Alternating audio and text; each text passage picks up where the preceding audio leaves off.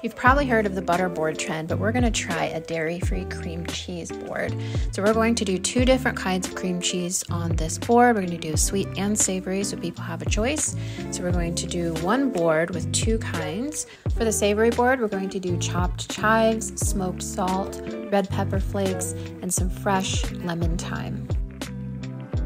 For the sweet board, we're going to drizzle it with honey and add granola or chopped nuts and chopped red pears. You can serve this cream cheese board with crackers, bread, fruit slices, or chips.